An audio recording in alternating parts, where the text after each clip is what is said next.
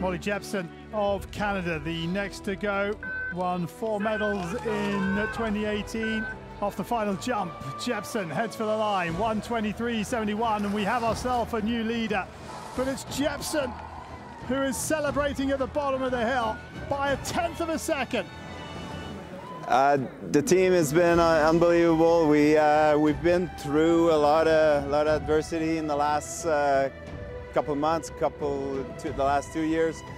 We're proud of the performances. It's been a good go despite some injuries. I think, yeah, we're very grateful of the performances, and having also Molly represents us tonight at the closing ceremony is a big deal.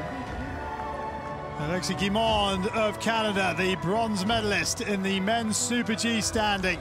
16:93, the time of Arsh. Oh, she's found time in the bowl in the canyon section. Brilliant. She's found nearly a second, a whole second. Well, after 16 years, yeah. What's it like to take your leave from the team? It's a great feeling because we've done well over many games, and yeah, we're proud.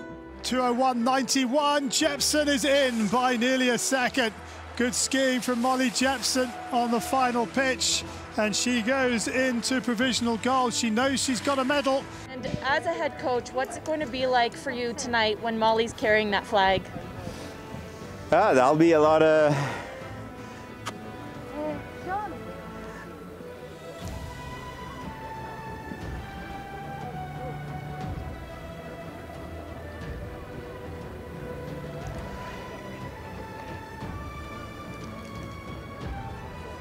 That'll be this.